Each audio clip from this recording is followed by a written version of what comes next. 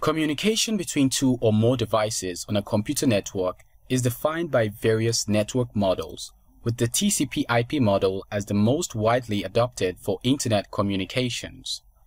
Models are made up of multiple layers, and these layers are made up of protocols or standards which are added in those layers based on the similar levels of functions they perform.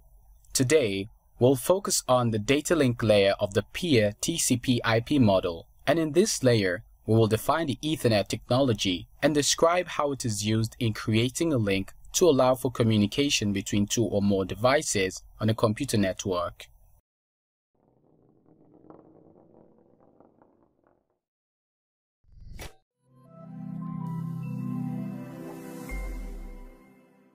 Hello guys, welcome to my presentation on the data link layer, and we'll talk about the Ethernet technology.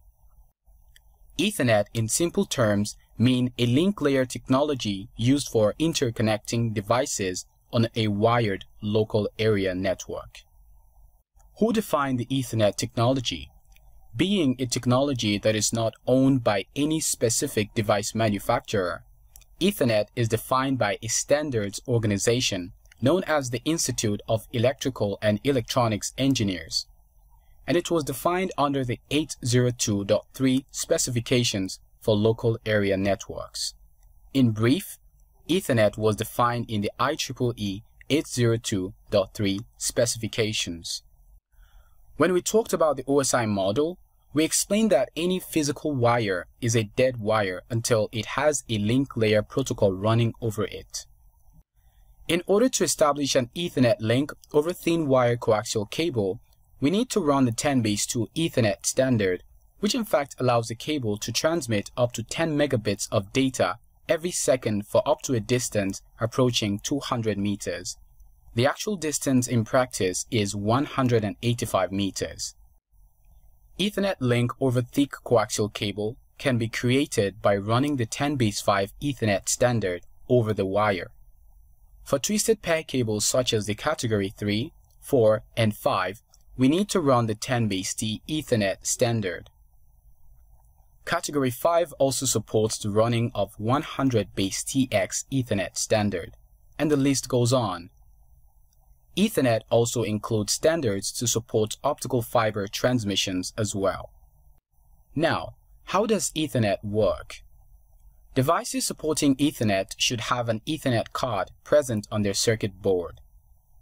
The Ethernet card is a piece of hardware on a device which is responsible for providing Ethernet-related functionalities and data processing. Without it, a computer may not be able to connect to any network. In practice, Ethernet operates at two layers of the OSI reference model. Layer 1. In this layer, it does the encoding of signals transmitted through the physical wiring, and also creates the bit streams that represent the transmitted data. At layer 2, it is responsible for granting the data access to the transmission media through the media access control sublayer. In simple terms, the media access control sublayer is responsible for placing the data on a link that has been established. How does Ethernet encapsulate data for transmission? In encapsulation, we explained that during processing, a layer may add a header or a trailer to the existing data. The headers or trailers contain information that either define where the data is sent to or how to remove this header and further process the data when it finally reaches the destination device.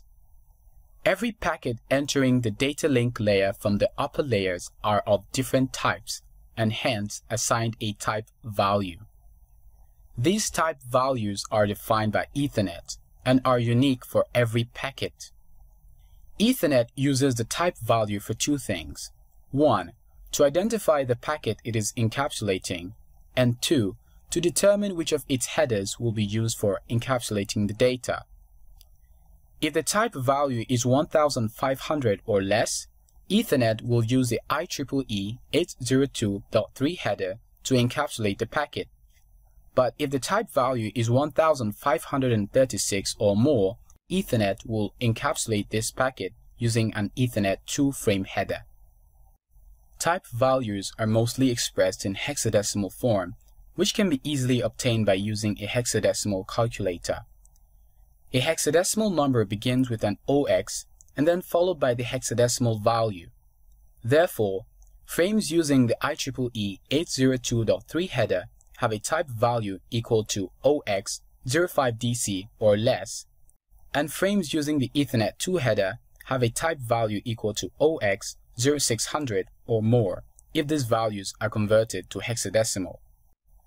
Let's take a simple link layer communication between two end stations.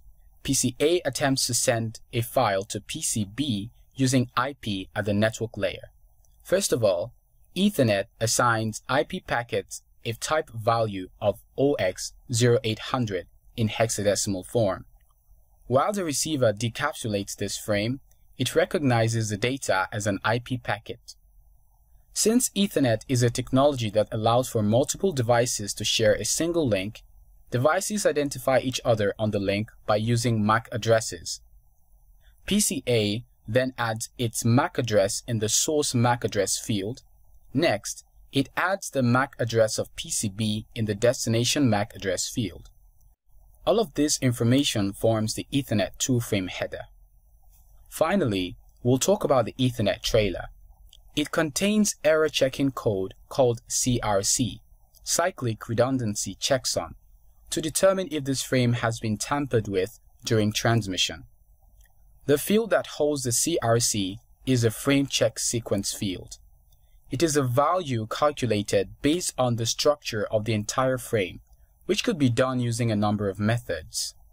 The frame is then transmitted using a preamble, which is meant to notify the receiver of an incoming frame.